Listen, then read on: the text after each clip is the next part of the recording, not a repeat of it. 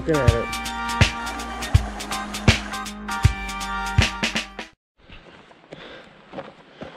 Well, the weekend has arrived.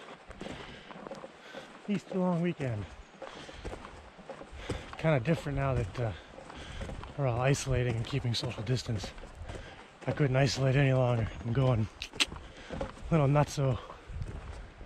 So, back to the river. Beautiful day out. Nobody's out here, not a single vehicle. I haven't seen a single person. Can't complain. Oh, ain't that a pretty sight? That's the tarp in the trees. Definitely crossable today. I gotta go this way. I'll hike up through here and head up that side of the river to the beauty spot. I made it. Beautiful day on the river. It's gorgeous. Oh, first spot only showed me 3 little pieces, so I found a new little bedrock crevice that I'm gonna work out here. Goes up and underneath, and hopefully there's some shiny stuff in there. Well, there's that big slab finally out of the way, and there's what was under it. Washed it down. I got a full bucket of material out of that. There she is. We'll pan her out, see what we got. Little thrown off. Been out here for 3 hours and I haven't seen more than 4 pieces of color so far. So this is the telltale. I don't see color in this one. I'm going up a fair ways, I think. And time wise, I don't know what that's gonna leave me once I get to that spot. But here's hoping this pan's got some color. Fingers crossed. I'm most definitely not winning. I'm not winning at all. I just did so much work, and I might have 6 pieces of fly poop.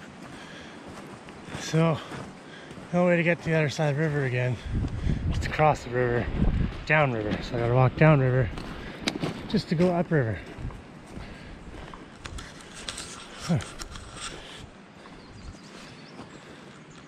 Interesting.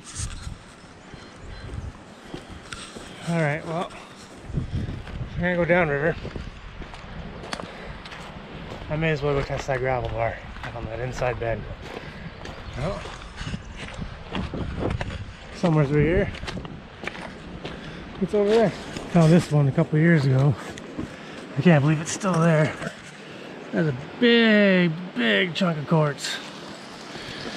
Look at that thing. Well, this is that inside bend.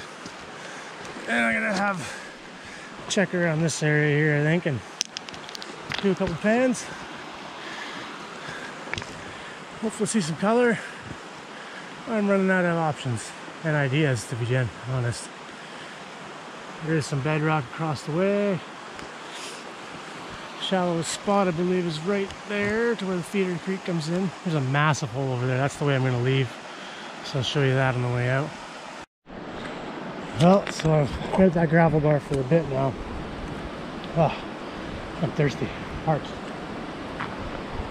Still nice out, nicely in the shade now. I decided to just dig a random hole in the middle of the inside bend. And it's going in there pretty deep so far.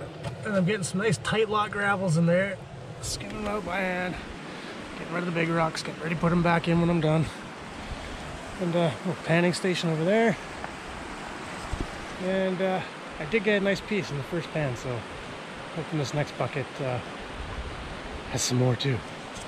Anyways, I gotta take a quick break and then hustle, learn that time. I didn't see enough gold today, so I got catching up to do. Right, hope everybody else got out this weekend. I tried to with all the closures and lockdowns of things. At least sit outside in the sun if you can. You're digging for gold and you're digging all these ankle breakers. Make sure you fill them in. Try to make it look like you weren't there. Gives a good reputation to the hobby. Keeps everybody off their backs. Lets us enjoy the fun we have when we come out. And nobody gets hurt. Alright, time to fill her in. We're gonna move on. Test one more spot in this area. Hand out those 2 buckets right there. See what I get. The color's tapering off on me, so I'm gonna film the hole now, which gives me a bit more time to play later. All right.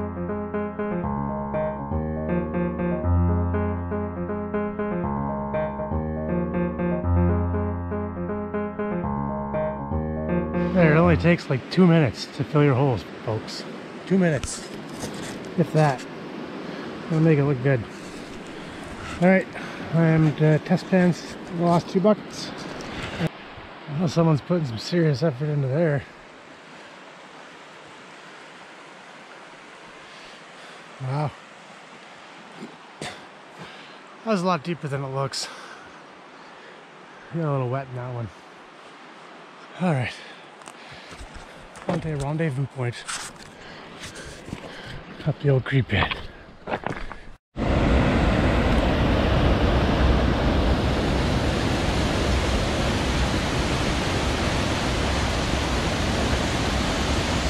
So there's just a camp up in the woods here, and then part of the tent stuff over here. Someone's been doing stuff over there.